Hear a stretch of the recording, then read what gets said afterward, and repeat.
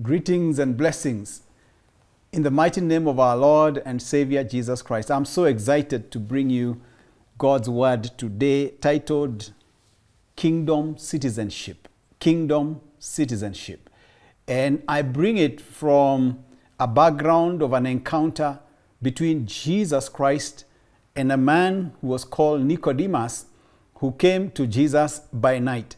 And that encounter, that engagement is very, very important for us in understanding kingdom citizenship. In John chapter 3, from verse 3 to 6, the Bible says the following: Jesus replied, "Very truly I tell you, no one can see the kingdom of God unless they are born again." "How can someone be born when they are old?" Nicodemus asked. "Surely they cannot enter a second time into their mother's womb to be born." Jesus answered in verse 5, "Very truly I tell you, no one can enter the kingdom of God unless they are born of water and the Spirit. Flesh gives birth to flesh." Listen to this. Flesh gives birth to flesh, but the Spirit gives birth to spirit.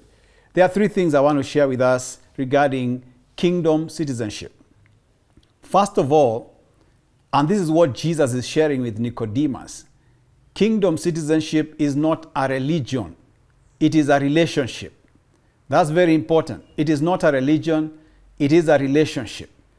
And so kingdom citizenship is not a series of laws and rules and regulations. Jesus is telling Nicodemus it is a relationship. Nicodemus was acquainted with a whole system of rules and regulations given by the temple, all the way to the law of Moses.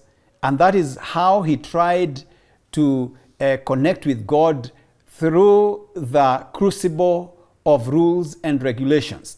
But Jesus shifts him from there, and he says it is a relationship.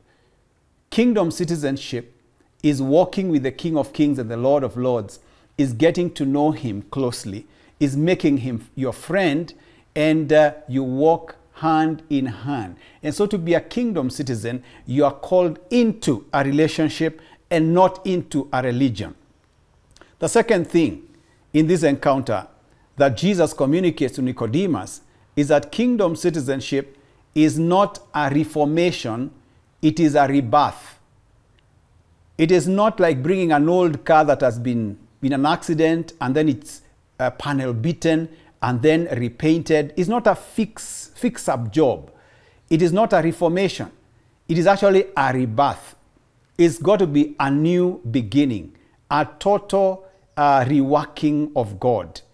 And therefore, he told Nicodemus, unless a man is born again, he cannot enter the kingdom of God.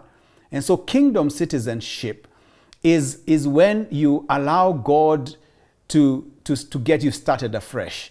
You bring the broken pieces, give them totally to God, and God gives you something new. It is a rebirth.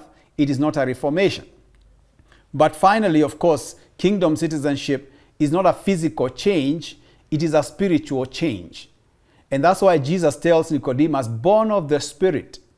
It is not something that happens in the physical. You can try to panel beat your body, fix you outwardly, what you wear, and the things you do, but that's not kingdom citizenship. Kingdom citizenship is a spiritual change, and it is work of the Holy Spirit. The Holy Spirit works it out. He removes the old person and he puts a new person. It is a total work of the Holy Spirit, and it's a spiritual work. And so today I want to tell you that kingdom citizenship is possible. It is a relationship. It is a rebirth. It's a spiritual change. Nicodemus, after listening to Jesus, later we know that he embraced what Jesus was saying, and he got a relationship with Jesus. He was reborn, and he had this spiritual change, and he enjoyed his new life. Trying to be religious will just make it so difficult for you. But if you submit completely to Jesus Christ, then he makes you a kingdom citizen, and you enjoy yourself as a kingdom citizen. You don't have to struggle anymore. Just let the Holy Spirit totally take over. The reason why many people struggle today is because they're trying to do what God wants in their own strength and power. But the Holy Spirit is saying, I can come in, make you a new creation, and just make you a child of God. A lion is a lion because he's born in the family of lions. You become a child of God, a kingdom citizen, when you are born into the family of God through the Holy Spirit. God bless you as you take what Jesus told Nicodemus. In Jesus' name, amen.